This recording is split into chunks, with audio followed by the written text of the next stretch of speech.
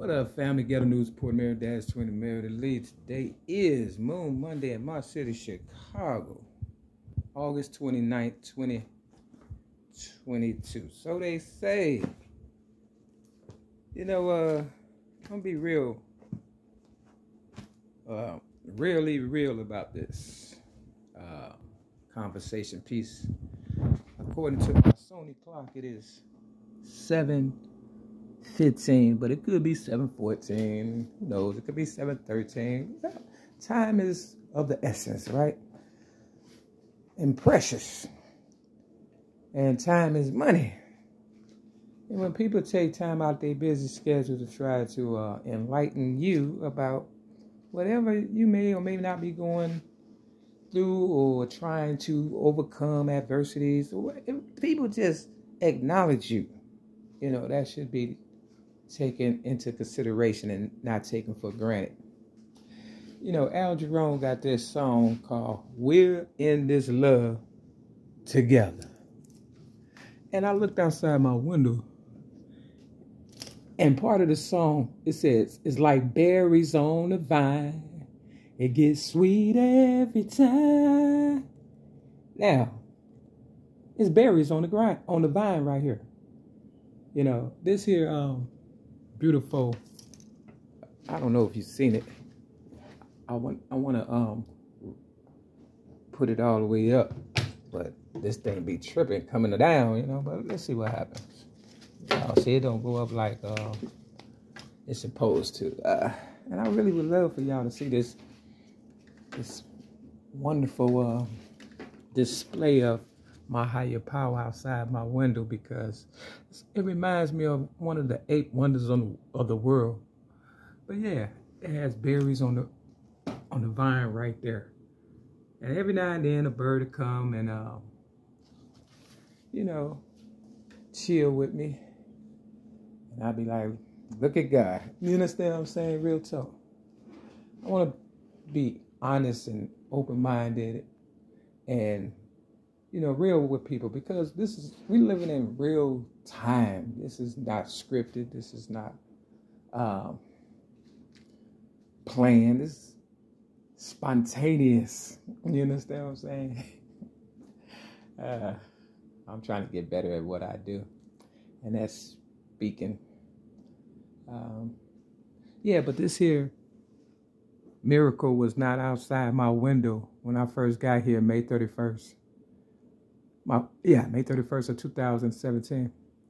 And it has grown with me, I would like to say, because, I was going through some cancer that they gave me. I don't want to harp on all of, bad stuff. I just want to get to the point.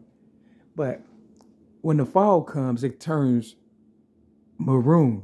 It's beautiful. It really is. It's kind of like a sight to see. You understand what I'm saying? For real.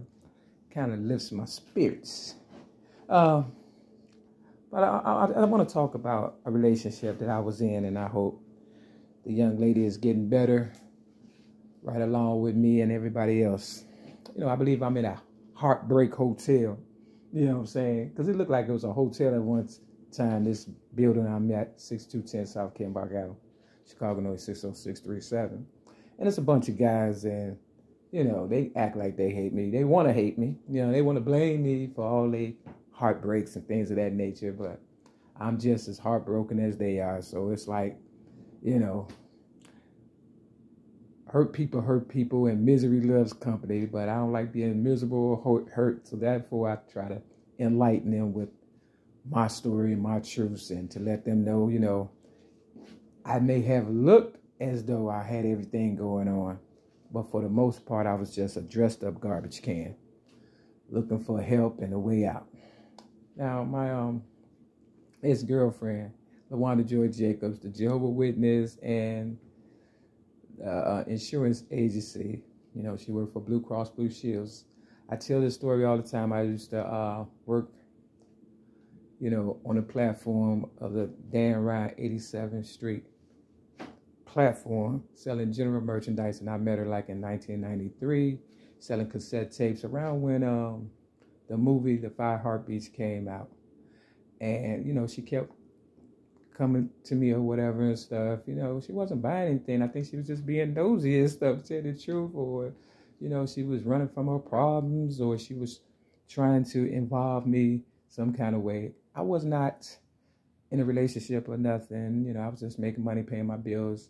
And the girl before me, you know, or I should say the girl before I met her, you know, she used to come up to me. I don't know her name or whatever and stuff. She was gorgeous though, for real. You know, this is basically a play on, Mary J. Blige's song, Good Morning, Gorgeous.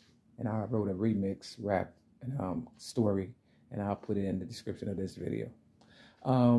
But this one girl, and Dwayne, my so-called best friend, knows at the time, you know, I'm not lying. She was gorgeous. And I'm telling you, she invited me over our house. I brought her some champagne or whatever and stuff, you know, and I just thought we was going to get to know each other without getting to know each other, right? And, you know, back then I was trying my best to, you know, act like a man, look like a man, and be the man. You understand what I'm saying? For real.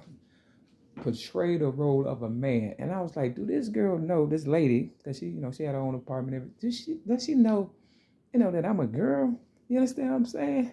Now, you get lonely. People get lonely, right? You understand? And we all play games, but at the end of the day, you can only fool yourself. And the last person you're going to play and save is yourself. You know, after all the stuff is said and done, you know.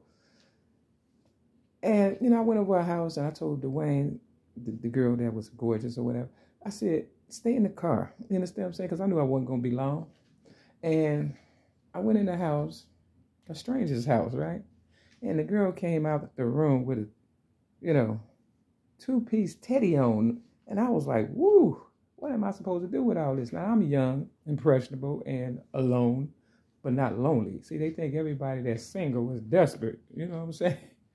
And I was like, you know what I'm saying? Any real guy, for real, because she was gorgeous, I'm telling you, they would have jumped on it. I said, excuse me, but I'm a girl. And then she tried to play it off like she didn't know or whatever and stuff.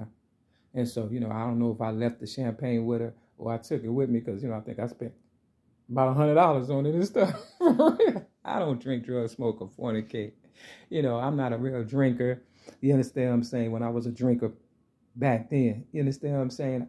I could buy a 6-pack of Millers back in the day when in my 20s, and it'll stay in the, you know what I'm saying, refrigerator forever, you know. But I don't know what happened to that champagne. I don't remember drinking it. I might have left it with her or whatever and stuff. But she tried to act like she didn't know and stuff. And, you know, I didn't talk to her no more. And after that, you know, I just went to, you know, doing me again, you know, nothing. I really don't do anything. I'm a boring person, quiet guy. Long story short, here come LAWANDA, right? And, you know, I'm trying to figure out, you know, because I'm playing the role as a man, right? Not anymore. You know, I'm your ghetto news supporter, Maryland, Dash 20 Maryland, originator of rap music. And most people that come around you, they already know who you are before you know them. And she stalked me, LAWANDA, for 6 months, okay? And, you know, I didn't say nothing. I could have been like, you know, I'm trying to make money. Could you go on about your business and stuff? What's your purpose? You know, but, you know, she was kind of cute and she was helping me make sales, if anything. I'm just keeping it real, you understand? But I was making money before her, so I don't want people to think that I needed her. Long story short, you know, I noticed she was talking to some other guy by the name of Levert or whatever and stuff, you know. And, you know, I peeped the game and stuff. I looked up the stairs and I seen her across the street at the gas station on 87 talking to Levert. He had a blue Cadillac at the time. You know, I'm not lying, real talk. And I still, you know, I think my competitive spirit kicked in and I was like, I grab her before he will. You understand? Now, I know they probably knew each other.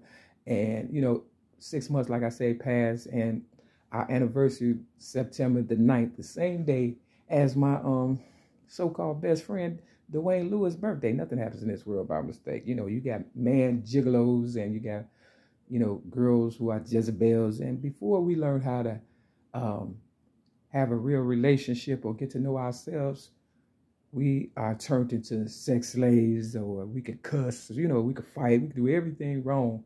You understand what I'm saying? Before we get to know ourselves. And that's all it is. A bunch of little people have grown up with that same mentality, gigolo player, whatever, spirit or whatever and stuff. And you know, I'm very cautious because it's only me, myself, and I in this world, and everybody else that I was around had other people, so I was able to, you know, act as if they was my family. But when the shit hit the fan, they was gone and I was left all alone. Okay, I said I ought to say this: it's a thin line between love and hate, and that movie is real. You understand what I'm saying? You can't play with people's hearts and stuff. But some people, they set out to break your heart and to do you dirty and do you wrong because they know you'll come up, and they try to stay in the game, and they don't want, you know, they use you as a respirator pretty much and stuff. And I felt that's what happened. But long story short, this shirt says ordinary people creating an extraordinary world.